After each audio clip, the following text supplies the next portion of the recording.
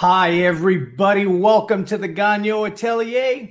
I'm your old pal, Tim Gagnon, and this is the Modern Masters Podcast.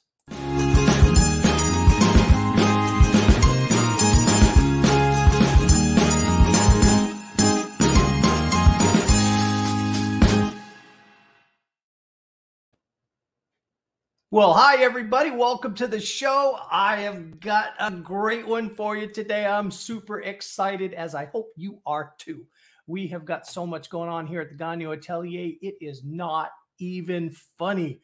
But as always with the Modern Masters Podcast, you know that I bring you the best of the best of the best. The name Modern Masters Podcast is because we actually bring you modern masters in the art world. We don't bring you just anybody. We bring you the best of the best. And today we have got one with us today that you are just going to absolutely love. But before we do that, if you can do me a favor, if you can hit the like button, if you're watching us on Facebook Live, or if you are watching us on YouTube, hit the fancy schmancy subscription button and the notification bell. That would be a great help for us. The more times you do that, the more people see that, and, you know, the algorithms and all that stuff, they love that kind of stuff. So if you can do that for us, we'd really appreciate it. If you want to know what's going on with the Gagnon Atelier, my gosh, there's so much going on. It is not even funny. You can check it out at GagnonAtelier.com. And so I would appreciate you checking that out. There's so much going on. It's not even funny. We've got a store now with merch like you wouldn't believe. You can check that out. You can also pre-order the Illuminated Messiah Bible, which will be out in the spring of 2023. We are super excited about that. You want to get yourself a copy of that. So check that out at the GagnonAtelier.com. And you can check out all the things that's going on with us. And so with that said, I am going to bring on our super awesome guest. I can't wait for you to meet her. And we are going to bring her on right now. My new friend, LisaLee. There she is, everybody. Welcome to the show, Lisa. Hello. Thank you for inviting me on your wonderful show. Oh, no problem. I need like an applause track or something, you know, like clapping and cheering and screaming on there. That would be super cool. I'm going to do that. Somebody write that down. So, but welcome to the show. I'm so excited. We just met. I've been a huge follower of your art on social media and doing the whole Instagram thing and looking at your pictures. And it seems like every time I'm looking through my Instagram feed, your art pops up and I just go, darn it, time to step up your game, Tim, is what happens when I see your art. And so I wanted to get you on this show for a long time. And so for season 3, bada bing, bada boom, here you are. It is really, really exciting. So tell us a little bit about yourself so the world can know who you are. Well, first of all, thank you so much for having me on the show. And I'm glad that you like my work. I come from a family of artists. I'm a 5th generation. And what I love to do is paint portraits and wildlife. And I work representational in the old master style. I always do underpaintings before I start in like a burnt umber color. And yeah, I love what I do. And the more and more I do this, the more and more I want to do this, you know? So. Absolutely. Yeah. There's nothing like painting. There's nothing like it in the world. The more you do it, the more you want to do it. It's like eating crawfish. Right. And the more I do it, I realize how much more I always have to learn. I mean, it's amazing what this, you know, paint can do. You know? Yeah, it really is. You know, it's like I was at a conference. I was at an art conference this past weekend. And one of the things that I had said was like being an artist is like a dog chasing its tail. You're never going to catch it. Oh, but yeah. It sure is fun. It sure is fun running around in the circle. You know? Exactly. But you're never going to achieve it. You know, it's like when you're an artist, it's so much. It's like what you got in here and in here of what you're trying to get on the canvas, you never actually can pull it off. Right. Right. Yeah. And that's better. What's that? You always want it to be better. Yeah, you do. And it's like your skill level is never up to, no matter how great your skill level get, it never reaches your imagination, or it shouldn't, I think. And if it does, then you got a real problem. Right, exactly. So you said you do portraiture, you do animal portraits. What is your favorite thing to paint? What would you say that, like, if there's a category? Wait, you just cut out a second. My favorite category? Yeah, like what's your favorite thing to paint? Is it people? Is it animals? Is it a type of animal? Like what's your favorite? If I said paint anything you want right now, what would you paint? Well, I have two things that I love. I love painting narrative portraits. I don't want to, I want to tell a story with it. I want to make it interesting. I want it to be meaningful. I want to touch people and connect with people. So the more I move with my portraiture, the more I want it to be more narrative and interesting and the concepts. And then I love wildlife. I just love wildlife. I feel like we live in a day and age where everything is so digital, and iPads, iPhones, laptops, NFTs, like everything keeps moving so quickly. I just love nature. So I guess I'm turning into a earthy, crunchy girl, where I really love painting wildlife. A grizzly, a buffalo, rams, elks. I'm going to paint. I have a project that's upcoming with an American bald eagle. I love the majestic creatures, but then also I love painting, you know, dogs or cats also. So my dog did come in the room here, so I'm trying to keep her happy. Speaking of wildlife, here comes the dog. Like, you know, just pet her and keep her happy and hope that she doesn't bark during the interview. Oh no, that's no problem at all. That's no problem at all. I remember when we were interviewing Simi Jackson from Rosemary and Company Brushes, and her dog Max, who I am a huge Max fan. And so her dog Max is like their mascot, and I love that dog because that dog loves mud, and it's like some kind of labradoodle poodle thing, and it's not a small dog, but that thing jumped in her lap. She was talking to me, holding this giant dog on her lap. And yeah, I'm waiting for about any second for my dog Tia to jump right up here. She's a big dog, so but she's getting the bigger they are, the more they want to be a lap dog. Exactly, they don't know the difference. Yeah, so. That's right. So that's good though. So you're painting all these animals, but you live in Florida, and you didn't say gator. You didn't say. No, I mean, you know, people would think that I'm going to be painting, you know, the wildlife around me, but I really am drawn to,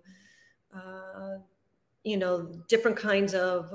I mean, I love, you know, birds too, but I don't really, you know, consider myself a bird painter. It's all of wildlife. It's all animals. I just really just feel so strongly gravitating towards, you know, even I want to work on some Indian art. The Seminoles are right here. I, you know, also, well, I have a lot of artists that I admire. One of them is John Coleman.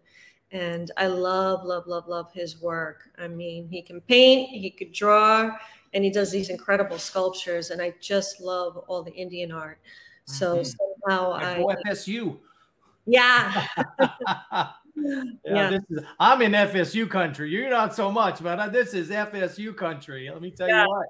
You got to watch out. If you don't like FSU down here, you could get beat up. Yeah, exactly. Yeah, this is hardcore. We got an FSU campus right here in Panama City. We got one of their satellite campuses right here. So that's great. A lot of Seminole pride in Panama City Beach. But exactly. You know, plus Tallahassee, where they are, is right down the road. So yeah, exactly. Yeah, my daughter goes up there. Oh well, there you go. There you go. Well, you brought up the wildlife photos. Let's show some of your wildlife paintings off. And we've got two of your wildlife pictures here. Let's talk about this one. You had mentioned the buffalo. Oh, look at that. So tell us about this painting. Yeah, I really was drawn to this buffalo and the texture and the mood, the feeling. I really try to get into the eyes. So the eye is very detailed because I like to try to capture a sensitivity with wildlife, even if it's a grizzly, whatever it is. I try to really work hard on that eye area so you can feel the animal a little bit. I love the texture, and buffaloes, the power of the buffalo. But yet this is very like calm and serene. So a different. And you work in oils? I work in oil, charcoal, and graphite. Nice. Yeah, I just love the background, the mist in the background, the fog. And you're right. You're absolutely right about the eye. You know, when you're painting an animal, and I do a ton of pet portraits.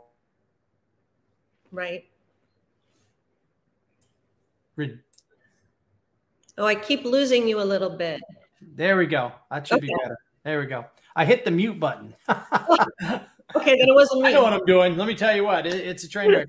But, I do a lot of pet portraits, and like 72 a week sometimes. Wow, that's yeah. There's a lot of pet portraits, and it's all about the eyes. It really is. The eyes are everything on an animal, and animals have very different eyes than people. One of the biggest mistakes that people make when they're painting animals is they make their eyes look human, and huge mistake. Animals don't have whites to their eyes. A lot of people don't know that. Even chimpanzees and apes don't have whites of their eyes. Right. The only time you see your dog's whites of his eyes are when they're upset and they refuse to make eye contact with you. So they're looking over there, they're looking over here, they're, you know what I mean? Because they've done something wrong. That's the only time you'll see it, because animals, the colored parts of their eyes takes up the entire socket. And so they look very different than we do. And so when you capture an animal's eyes right, it sells the image, of the animal. Yeah. That's what I like to do. I like to have people connect with the wildlife. There's so much crazy going on in the world that it's just kind of my little friendly reminder of like, look at all the beautiful nature and wildlife around us. That's a great point. It's like we get worked up about all these things, inflation, gas prices, stress, wars, this and that. Animals, they don't care. They're not stressed about any of that. They're just trying to eat and sleep and do other things. And they look at life a lot differently than people do. And it's like, when you're painting the animals in their life, people can connect to that. Plus, let's face it, humans tend to, what's the word? I'm going to use a big fancy college word, anthropomorphize. I said totally butchered that word, but we put human traits on animals and we try to make them look, but we can find like little personality traits in the animals that are totally not there, but we put it on them. And I did a series of paintings on hermit crabs, and their little eyes, they've got some personality in those things. And so I was able to make really funny comedic paintings with these hermit crabs, so you can do a lot of things with paintings. Speaking of eyes though, let's talk about these eyes. Look at this one right here. Oh my goodness. Y'all are about to see something. Look at that one. Look at the eyes on these rams here. Oh my gosh. Talk to me about this one. Now this is charcoal. This is charcoal. And actually I added a little bit of Rembrandt's black pastel to it. It's very rich and creamy, and I can get even darker. I really wanted to feel the texture of the ram's horns, like you could feel like you can get in there and almost like grab it kind of thing.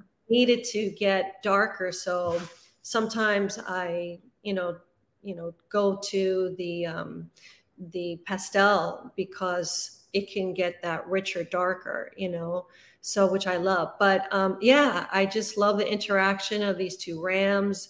And once again, it's like that texture of the fur, the texture of the horn that I'm very drawn to. It's like that feeling, the one ram in the back has kind of got that crazy eye a little bit. Yeah. So, and that's the thing though. We were talking about the animal eyes, sheep, goats, lambs, they have a very distinct eyeball. that doesn't look, it's almost like a frog's eye. You know, it's like Kermit the Frog eye, the way it goes, like the iris part goes like the wrong way or something. It's really amazing. And you're right. The antlers are absolutely just spectacular. So for our young artists out there that are new, how long do you spend on a piece of art like this? How many hours would you estimate? How many days would you estimate you were working on this particular piece? You know, I don't know. I work on multiple pieces at the same time. It's a question people ask. How long did that take you? It depends. If I have the time to sit and just go, I mean, you know, it may be like, 2-3 weeks I work on something. But I work on multiple pieces. So when my eye gets tired, I'll go to the next piece, and I'll keep rotating around to keep that fresh eye. So it's like, how long does it take to get there? Well, it took a lifetime. Right, right. Time. So, there's my dog. He's excited. Yeah, come here, but Tim. That's the thing, though. When we're talking about art like that, there he is. All right. Well, hello, sir. There he is. Okay. Let's see if she'll... When you're doing artwork like that, and you say, if you did it nonstop, nothing else, it would take you about 2 weeks. A lot of art students, they don't understand that. Yeah. They would draw something and they would only spend maybe 2 hours and then they call it done. Yeah, I can't. And it's like, that's the biggest thing. I'm constantly telling my private art students, slow down. Yeah. Take your time. Right. And I'm also a teacher. I teach at the Coral Springs Museum of Art. I teach adults. I teach teens. And, it is the one thing that I always say, take your time. There's, it's not a fire drill. There's no emergency. Just take your time and enjoy the process, because a lot of times it's like we want to get, it's like you were saying, somebody does something for 2 hours and then they want to go to the next thing. Well, if you took your time with that one and really dug into it and enjoy the process of being there in that one drawing or painting and not thinking so much about what you're going to do next. I think, that's what it's all about. It's like we're hurrying up to get to the next one, the next one, the next one. And I try to enjoy each one and give it my all for each one and try to learn as much as I can, with each painting or drawing. I didn't think she was going to be this fussy. Oh, she's fine. She's doing great. She's doing great, but you're absolutely right, though. When artists, when they're new to doing art and they're seeing themselves progress, it's like, and I think one of the biggest problems with it is that our social media world that we live in, everybody's doing these time lapse drawings. Right. And so you can get a painting that might have taken the artist 5 to 10 to 16 hours to finish. Right. But the video makes it look like they did it in 20 minutes or 30 minutes or it's 5 minutes or, and it doesn't work that way. And so I love a lot of artists online will do things like they'll do their quick videos, but then they'll take the same drawing or painting and then they'll show the full video. And it'll be like 4 hours long or something, and it's like for a lot of my students, I would make them watch the video and I'm like, we would fast forward and I was like, look, you've been here drawing for 2 hours in this class. Right. And look at where you are in your drawing. You're almost done. Right. I said, look at this. One of the greatest artists in the world today. They've been drawing for 2 hours and they're not even lining up the eyes and the nose and they're getting the proportions right. They haven't even done any rendering yet. Right, exactly. And I think it's because, younger students, they don't have enough information. They don't know what to do. If you were to draw an apple, like a young child would just draw the silhouette, the line of the apple, and it would look like a cartoon. But then, you got to take it further. Well, how do you turn the form? How do you create, light and shade? How do you create the light effect, cast shadows, it's texture on the apple. Say hi. Hey, man, almost you look at that. He's waving. She's waving. I love it. Yeah, she wants to get right in here. And what is her name? Her name is Tia.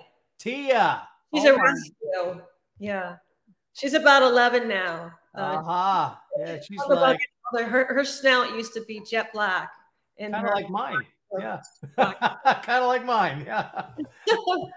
Yeah, I used Yeah, to own we're her. both a little gray there now. So Yeah. that's funny. It's like she's like, what's the deal? I'm usually the center of attention. What's going I on here, know, Mom? I know. And actually, I was hoping that she would be sleeping, but you know what? Just didn't work Oh, that's all right. out. You So know, you she's know what on the they show say: too. never go on, never do entertainment stuff with children and pet and dogs.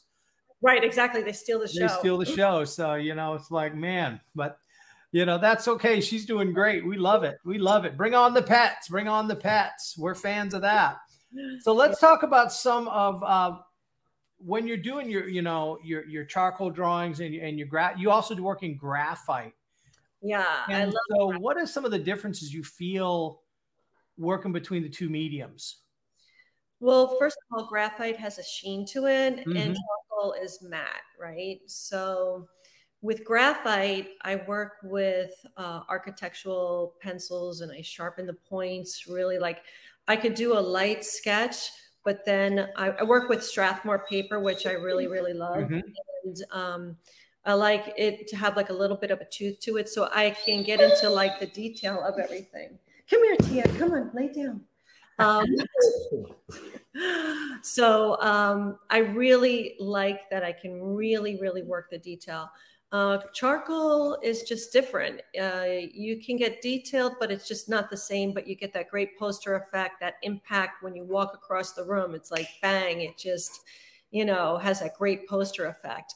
You know, with pencil, you can get dark because, you know, I basically tell people, you know, I work with like a 2B pencil, right? For all intents purposes, but then it's 2B, 4B, 6B, you know, 8B, 10B. You can get really dark, but the darker you get, it also gets a little bit matte. So Mhm. I kind of stick in the 2, 4, or 6B area. I have done some artwork where I've made like a combination with graphite and charcoal, but you got to be really, really careful because you got to select the areas that, you know, Yes. are doing. Maybe it's just the face that's, you know, really detailed and then the hair is charcoal or something, but I don't recommend it. You got Yeah, to no. be careful with that. Yeah. Yeah, it really is a different. Like for me, you know, I love charcoal. I'll do charcoal all day over graphite, um, Yeah. and only because I enjoy the mess. I know Yeah. it sounds really weird, but when Yeah. you're doing a charcoal drawing, you look like a coal miner when you're done. Oh, yeah. You Yeah. know, it's on your forehead, it's all over you, and you're like, what happened? Did a bomb go off or something? I'm like, well, you know, I get into my work, you know, but you get it covered all over your hands. And there's just something about charcoal that Right. for me, when I'm doing a charcoal drawing, that's for me where I relax. If I want to just relax and get in my sketch pad and just enjoy myself, and I Right. go to charcoal is my go-to for it's like my day spa. It's a different feeling. And I agree with you. It's just that I don't know, earthy. I don't know what it is, but it's just, you know, it's all part of it. You know, you feel like you get a little messy. You feel like a true It artist. really is, you You know. know? And for me, growing up, you know, we didn't have a lot of money back home, and so I would draw growing up on paper grocery store bags because that's all the paper we had. Oh, wow. And so, but I would go in the fireplace because we heated the house with wood, and I Right. would pull out pieces of wood, No way. charcoal, and I would draw with that.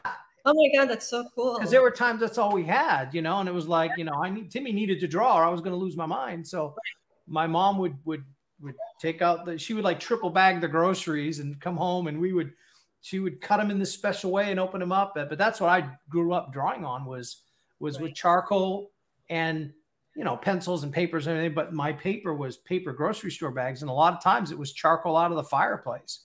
Now, let me know if this next drawing is charcoal or graphite. Okay, so this guy, he's just such a great character.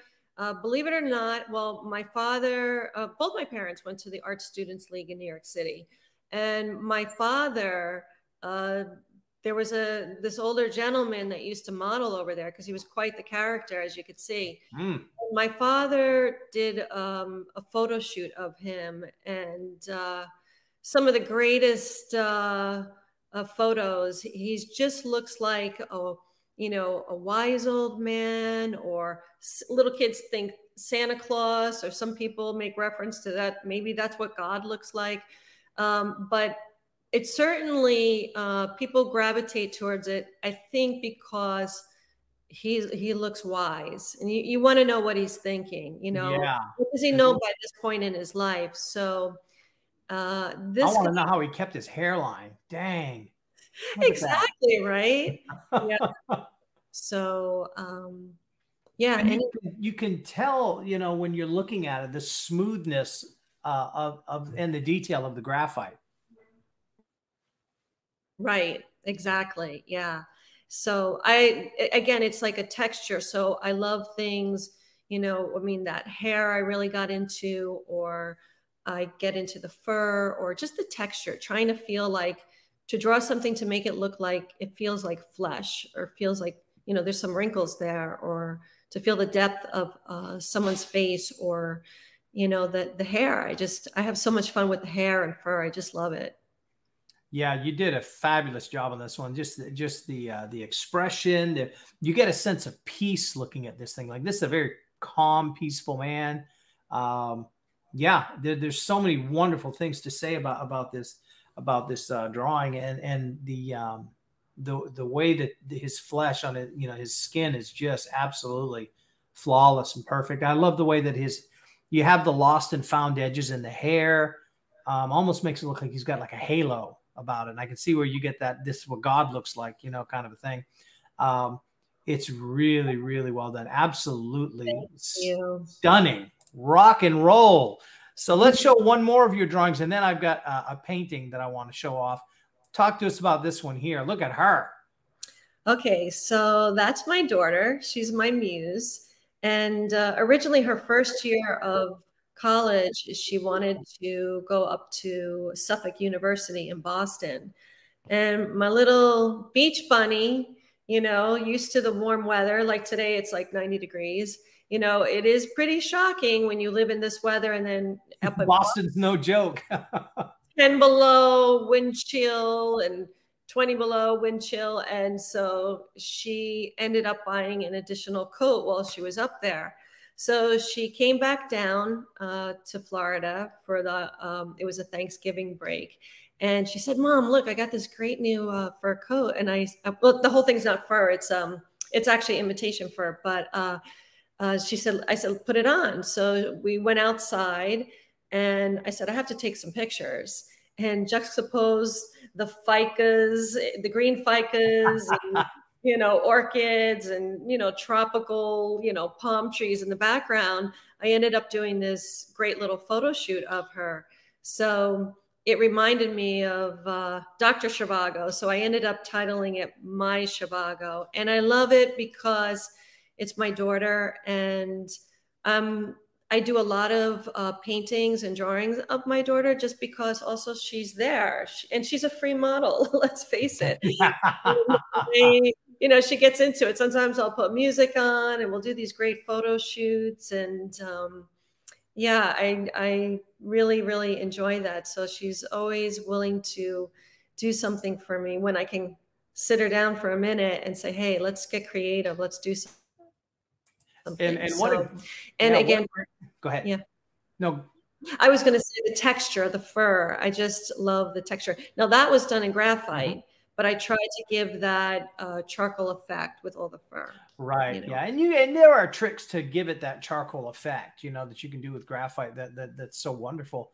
It is great to have family around to be models. A lot of times artists are like complaining about how they can't find a model. It's like, well, do you have, because I'm a big proponent of painting from life or drawing from life as opposed to photos.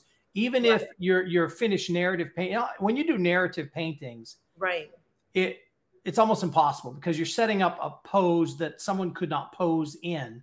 Right. And so you have to do photos, but at the same time, when you're practicing, draw and paint from life, You got to have that in your practice because it's going to inform your painting and drawing from photos. And people are always like, oh, I can't find a model. I can't find a model. I'm like, do you got family? And they're like, yeah. They're like, all right, then make them sit down and what, like my solution is I wait until Mrs. Gagnon is watching Grey's Anatomy. She will binge watch that show, or she's watching her scary cop shows. She loves to watch those murder mystery, shows that creep me out and give me nightmares and stuff. But she loves those kind of shows. And but if I get her watching that, she's going to be sitting there for 3-4 hours watching those shows at night. Perfect model, right? Right. She's sitting on the couch. So I break out the sketch pad or my easel and I set it up with my back to the TV. She's sitting there not moving. If I'm smart, I'll get her drinks and her popcorn and whatever she needs. And here you go. And I've got a model that's not going to move for a couple hours. I know. That's wonderful, right? So there's never an excuse not to have a model.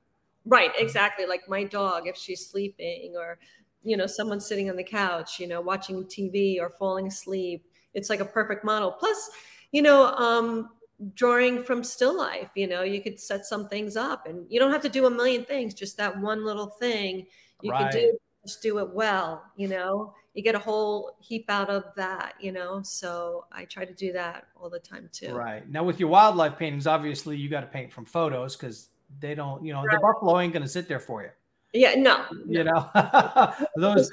Yeah. So, I work from photography with that. And I actually connected with a photographer who works for National Geographic and the Discovery Channel. And he gets some shots that I just could never get, I mean, especially, the grizzly. He gets really up close, to these grizzlies. And it's just amazing to me that you could be that close and, in the camouflage and in the water taking these pictures. It's just incredible. Wow. That's really cool. So you've got a great photo library to work from with your photos. That's fantastic. Yeah.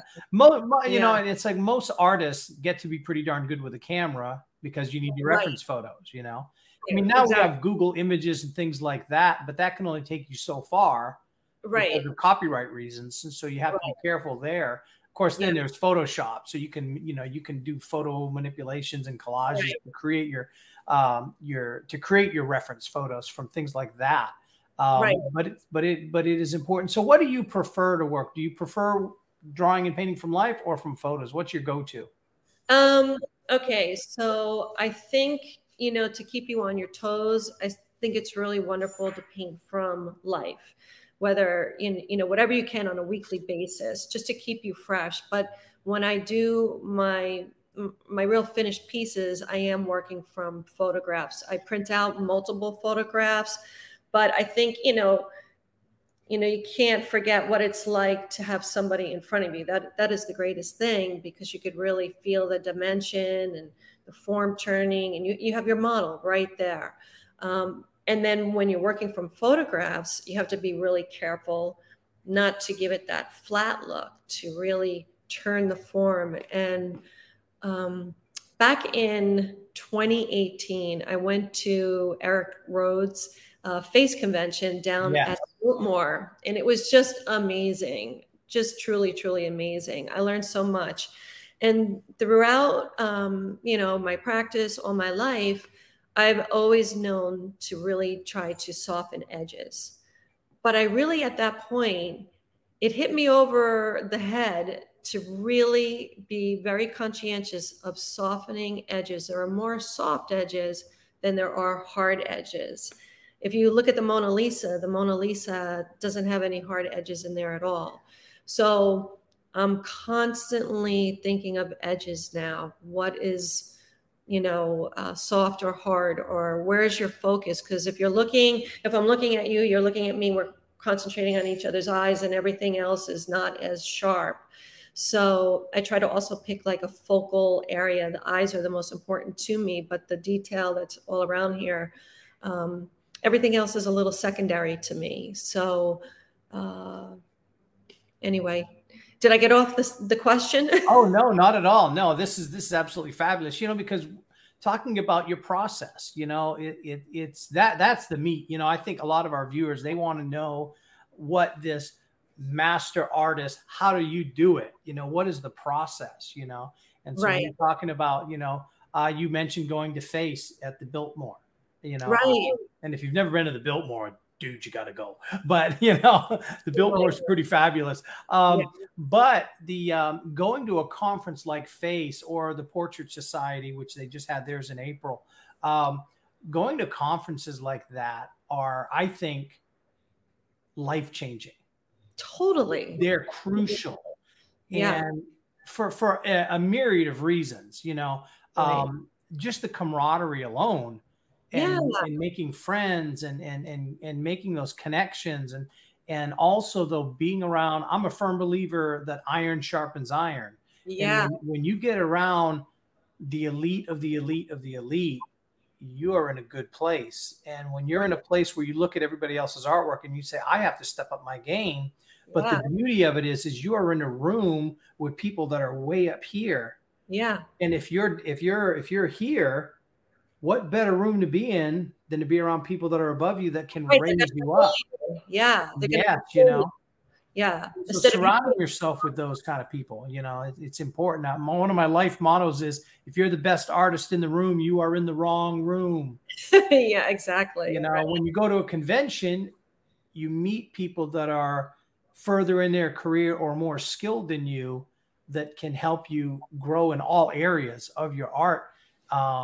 And so what kind of, based off of that, you mentioned Face, are there any other art organizations or art events that you go to on a regular basis? I wouldn't say a regular basis of going to conventions. I have gone to the Portrait Society conventions. I love them, and certainly the Face is amazing. I do try to take classes when I can, and I do go to a lot of exhibitions that I can go to. I love making new artist friends. I think, the art world is a big world, but small world. So it's so nice to make new friends and, hey, how did you learn that? Or maybe they could teach you something or, like that. So I do really, really enjoy that. During the pandemic, I was bummed because I was supposed to go to the Portrait Society convention, which ended up just being online. But one of the cool classes that I took, an artist who I admire, Alyssa Monks, she did like 14 weeks of classes, live classes, every Tuesday night. So I was always so excited about it because it was something I admire her work so much. And believe it or not, she was a student of my mother's in Clifton, New Jersey. Oh, wow. Ridgewood, New Jersey. My mother taught her and some of her siblings. She comes from a family of like 8. But so anyway, so I took these classes and I made sure that everybody was fed, the dog was fed. I had, everybody in the family, everybody was fed. And I just, would sit down with like my cup of tea, whatever, my notes, and I just dug into it and I gobbled that up. It was just so informative and she was so giving of all her knowledge and information. It was just wonderful. So yeah, that's an amazing thing. In some ways, the whole COVID pandemic thing was a nightmare. Now, mind right. you and I live in Florida, so we were like, when the rest of the country was like in massive lockdown and they couldn't even go to the grocery store, and we were going to Walmart without a mask. It was like, it was just so different. Yeah. Well, yeah, Florida. Ooh, gotta love Florida sometimes. I love it. And but the other side of that is that all these artists had to make money. And so they were doing online classes and they were doing podcasts and they were doing all of these amazing. So the art instruction content on the internet now is bigger than it's ever been. It's incredible. And, think about like when you and I were young and coming up. Now you came from a family of artists. Right. So you had a very different upbringing than I did. And you had professional artists in your family that could tell you, hey, this is how you make a living as an artist. This is how you do this. This is how you do that. So your upbringing is very different. But for me, especially growing up in a little tiny town. Right. Very isolated. I mean, driving to Boston was like a 4 or 5 hour drive, you know, and you didn't even attempt it in the winter, you know, which is Right. 9 months long, you know, who wants to do that? So it was like there wasn't access to art training. If I would have had YouTube back then, Right.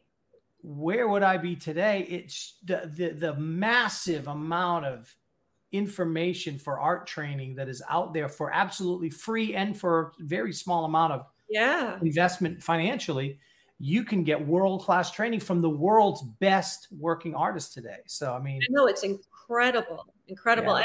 I also love to connect and see what other artists are doing all over the world. I mean, it's amazing. I have like artist friends all over the world that I'm connected to, and we would never have that opportunity 50 years ago, you know? Right. I mean, think about it. It's pretty amazing, you know? Right. Well, I mean, look, we're talking to each other now, and you know that we're hundreds of miles away. And we're having a conversation where we can actually see each other in real time. I mean, the future is like alive. Yeah. You know, we're here. I remember when I was interviewing Andrew Tischler, I was I was getting all geeking out about it. He didn't seem like too geeking out about it, but because he lives in New Zealand, I was talking to somebody live, but he was in tomorrow. Isn't that crazy? So I was literally time traveling, you know, you know, but this is pretty amazing. It really is. It really is. So with the art, you know, education available now, it's like young artists have it made in the shade, you know. But tilt that camera up for us, because you were talking about your family, and this is a painting that your father did. And in there on your website, your bio says that your dad was an equine artist. Yeah, he's an equine artist. I'm trying to get that in there. There we go. Whoop. Here, I got an idea. We can full screen you. That'll help. Oh, okay, cool. There we go. Okay, so maybe if I step back a little bit. So yeah, so this is a painting.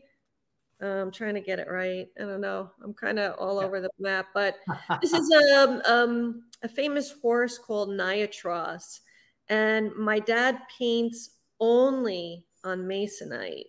I think he put a paintbrush through a canvas one time, and he said that's it. So, and then he converted over to masonite, you know, with all different kind of primers that he does, rabbit skin glue, and you know all the different techniques you do to prepare the masonite to paint on it. So anyway, yeah, so this is one of my dad's paintings. Beautiful. From here. So what was it like? What was it like having, because your mother was also a watercolorist and an art instructor. What was it like growing up having a professional artist for parents? It was incredible to start. I mean, my parents have such a wonderful marriage. They met in the Art Students League, so they were very harmonious together. You know, they're married over 60 years this year. So I'm proud of my parents. They really have an incredible marriage, and they gave me a wonderful foundation. And growing up in this art family, it was wonderful because we did all this art stuff, right? We went to museums and exhibitions, or my father always had students coming in through, revolving around the front door, students of all ages. And I just found that just fascinating. It was just everywhere I wanted to be all the time. So it was constantly learning. Or my mother's mother was an artist also. She actually, interestingly enough, she was one of the first women to be accepted into Cooper Union in the 1920s, but not allowed to get your degree at that time. Only men were allowed to get their degrees. And so they did offer it to her later on in life. I think she was like in her 60s, but she was in a different place. But anyway, so there would be times where my grandmother would be over, and both my parents would be doing art. Everybody would be doing art. My father loved Pavarotti, so Pavarotti would be playing in the my dad liked Pavarotti too. Yeah, the three tenors, Pavarotti. Yeah.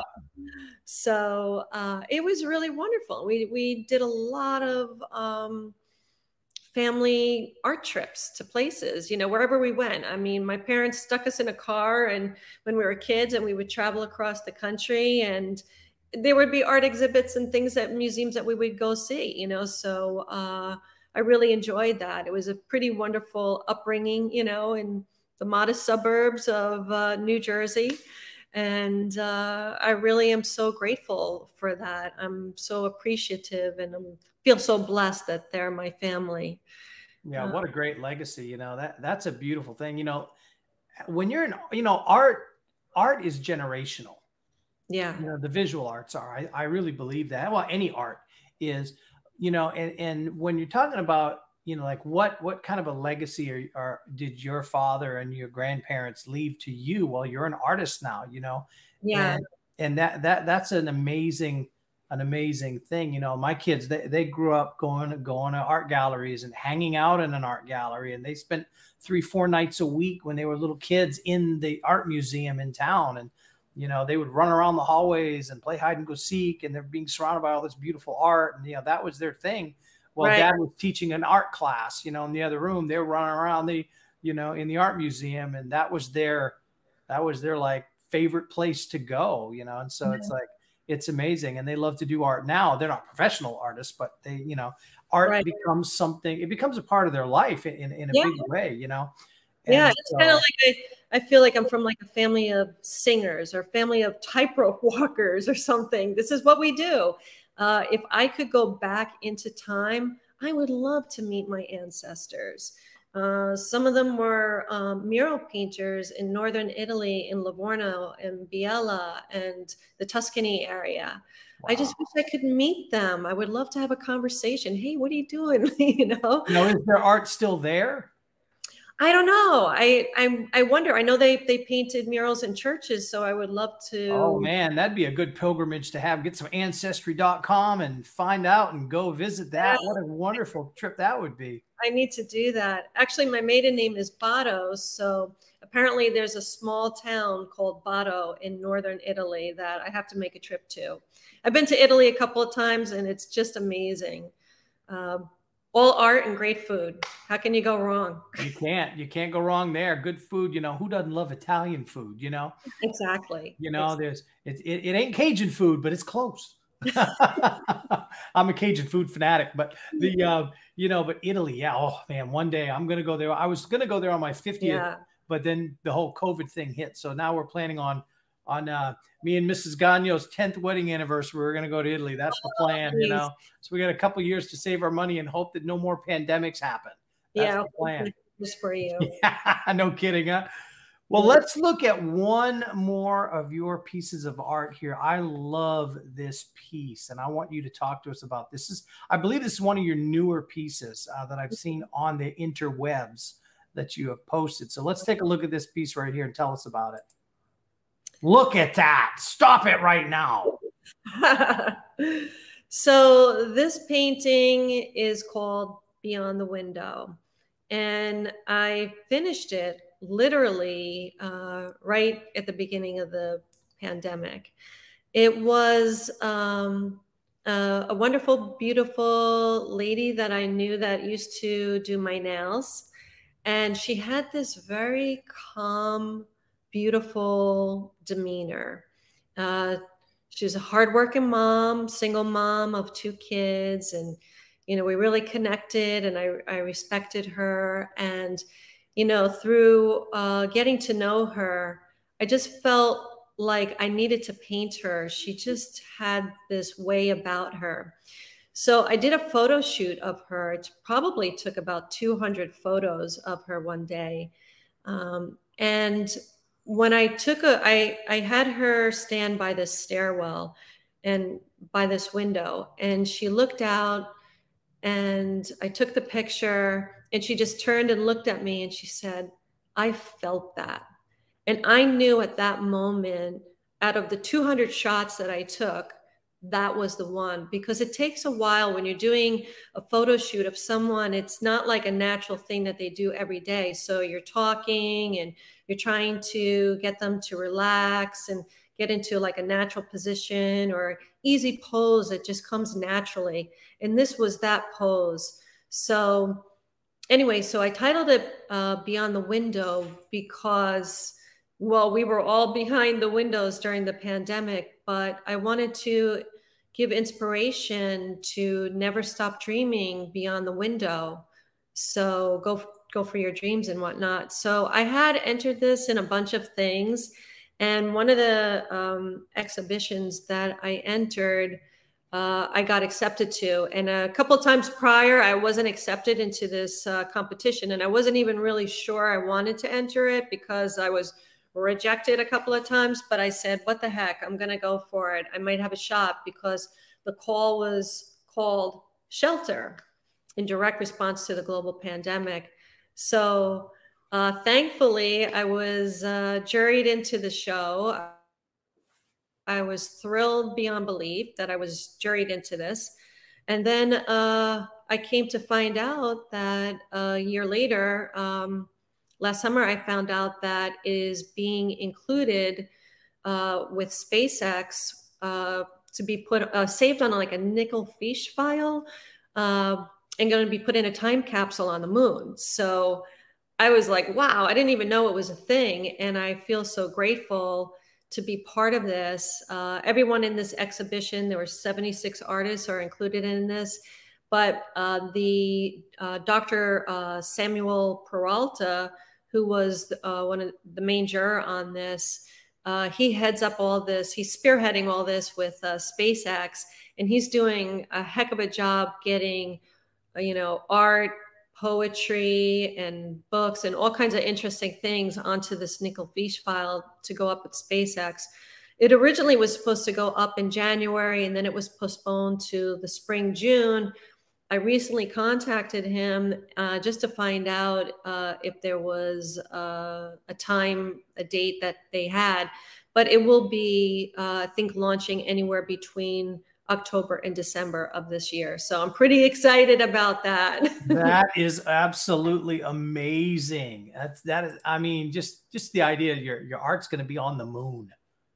Yeah, and apparently it could be read in any language. I don't know how they do it, but It's pretty amazing. It's pretty amazing. I know that there's a lot of artists that have been involved in that, and it's amazing that they're basically putting everything you want to know about humans, and they're putting it on this like a time capsule in a way, on the moon. And that is just, I'm thinking like our great grandkids, hopefully, be on the moon and they can dig that up, and it'll be like, wow, look at this. They said, look at all this stuff. And absolutely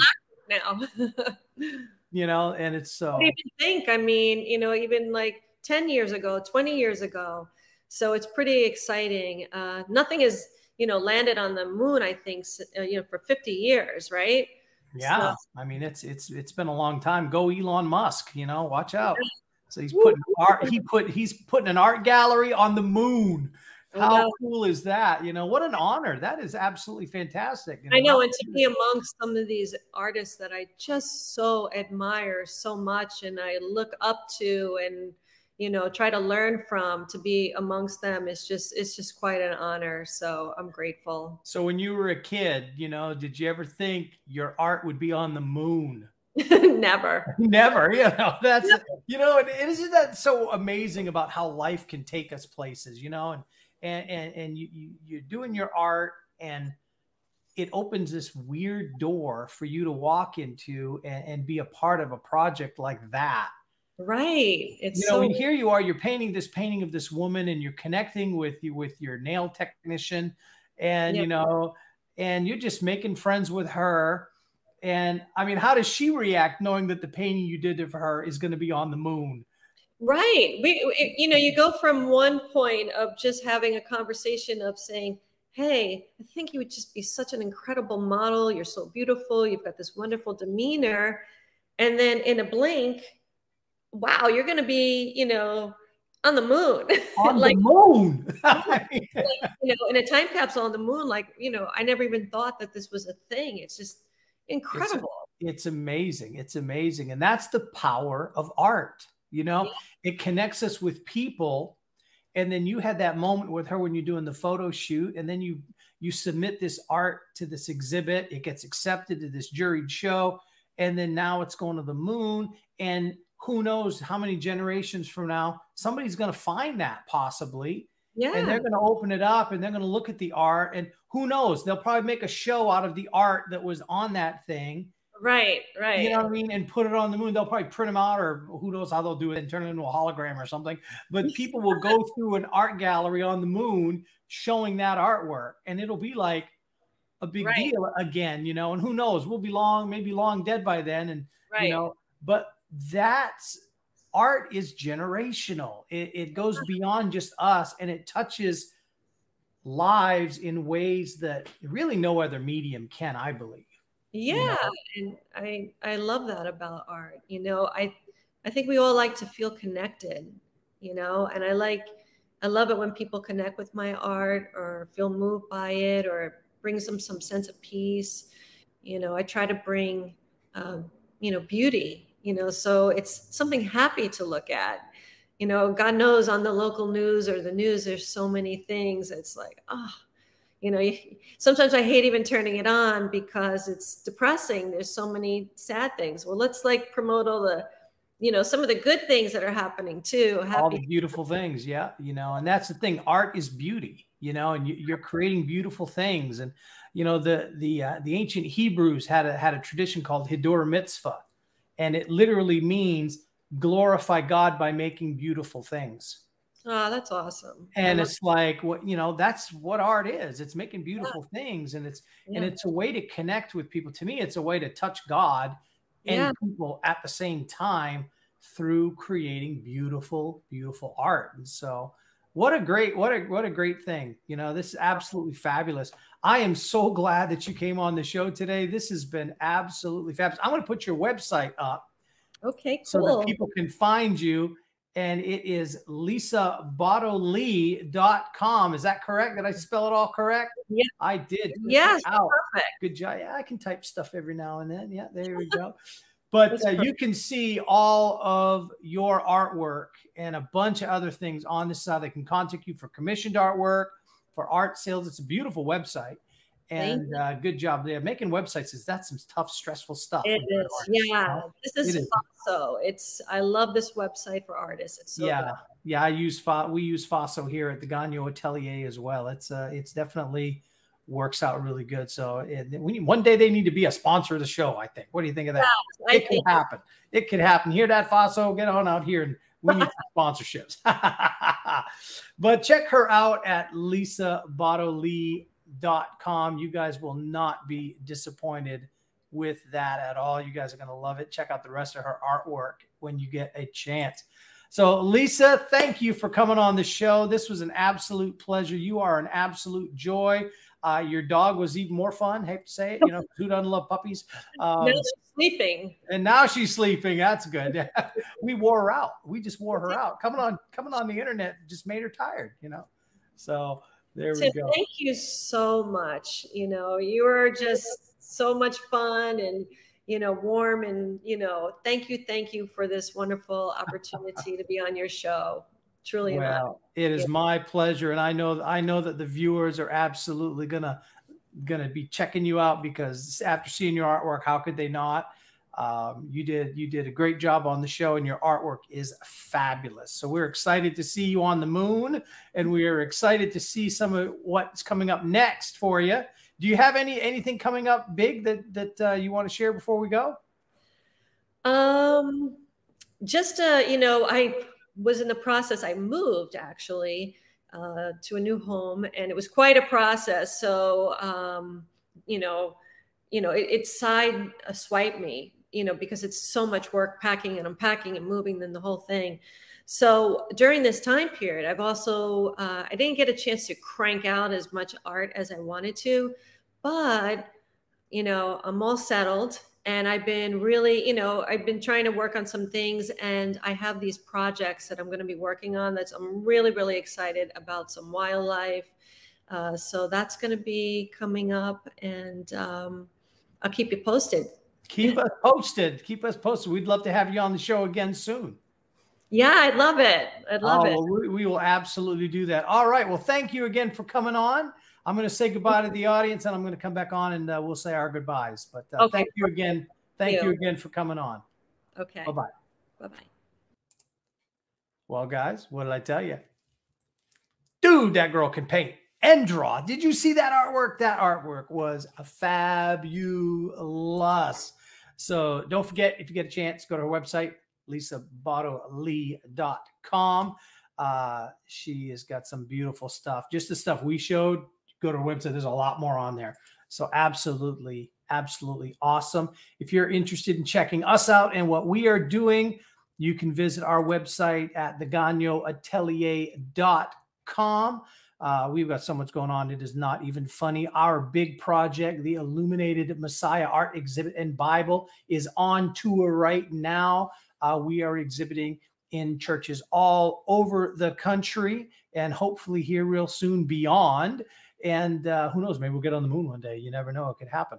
But we are on tour right now with the Illuminated Messiah Art Exhibit and Bible. And we have a Bible publisher.